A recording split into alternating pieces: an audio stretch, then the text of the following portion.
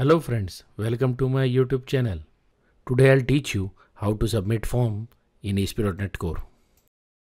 Before moving ahead, I would like to request you to please subscribe to my channel and press the bell icon. Before beginning the video, I would like to inform you that an article has been posted for this video and it contains all the information which has been described in this video. You can view the article through the description link and also download the sample, and if there is any demo then you can watch the same too. Thanks. So let's start. We'll start from the controller. So as you can see, there is a controller already present which is named as home controller. Now I'll add a view for the action method.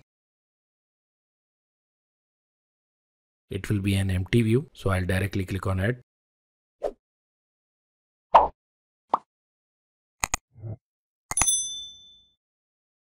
So in the view, we'll start by adding a form. So the very first attribute is method. We'll set it as post as we are doing form submission. The second attribute is encryption type. Though it is not required in this case, it is mostly required for file upload operations, but still I am setting it. The next one is the new .NET Core attribute ASP controller, which is used to set the controller. And the next one is ASP action, which is used to set the action method name to which the form will be submitted. Now I'm adding a table element.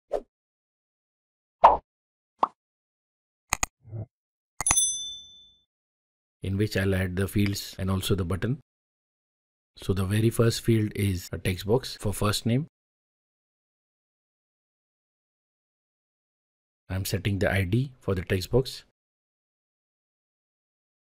Now I'm setting the name attribute for the text box. Here the name attribute is very important because on the server side, that is inside the controller, this particular field value will be accessed using the name attribute value.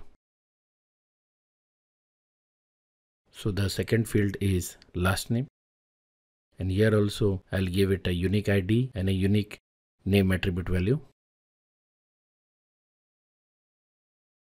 Now I am adding a submit button, and for that I am making use of input element and I am setting the type as submit.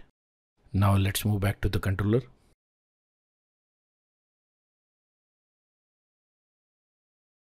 Here we'll add another action method which will handle the form post submission call. This particular action method will accept the values of the fields in parameters. So as you can see, I have defined a parameter first name, while the second parameter last name. Here the case is not important, but you need to make sure that the value of the name attribute and the parameter name must be equal. Here I am making use of a viewback object.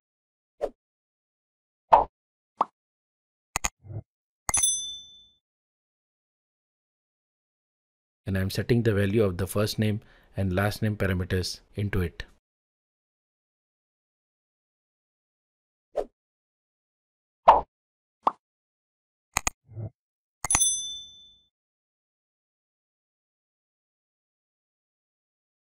Finally, we will be adding the HTTP post attribute, which will mark this method for handling post calls. Now let's move back to the view where we will be displaying the value of this particular viewback object. Below the table I am making use of a horizontal line element, and using the razor syntax I am displaying the value of the viewback object.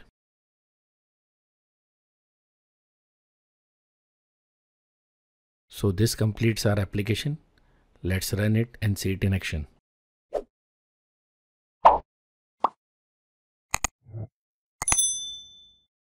So here I am adding my first name and then the last name. Now I am clicking on the submit button. As you can see, my name is being displayed. We learned how to submit form in ASP.NET MVC Core. Also side by side we learned how to fetch the values of text boxes inside controller, and also we learned how to display values using viewback. So with this we come to the end of this video. The link for the source code is available in the description. Thanks for watching this video. Please like, share and subscribe, and don't forget to press the bell icon.